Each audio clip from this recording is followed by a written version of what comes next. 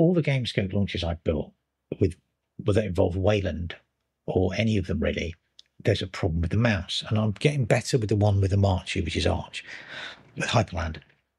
But there's a problem with the mouse sticks.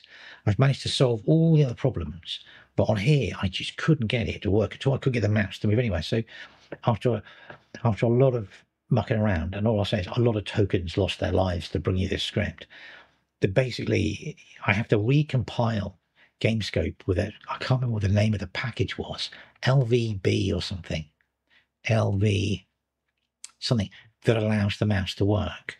So basically it's a different version of GameScope. You have to make your own because it doesn't quite work. This is on Cosmic. I've never tried to do this on Ubuntu or something like that, or maybe another desktop environment. But here we go. It's off, and it'll try. I mean, this is basically. I'm not putting a link to this. I just want to show you what I'm working on, really. I mean, this is just not production ready at all, and I've still got to get the mouse problem sorted. But it gives you the same usage as the one on a Marchi, whereby you Super Shift S and it jumps into GameScope for you. Here we go. It's doing it. Yeah. Look at it go.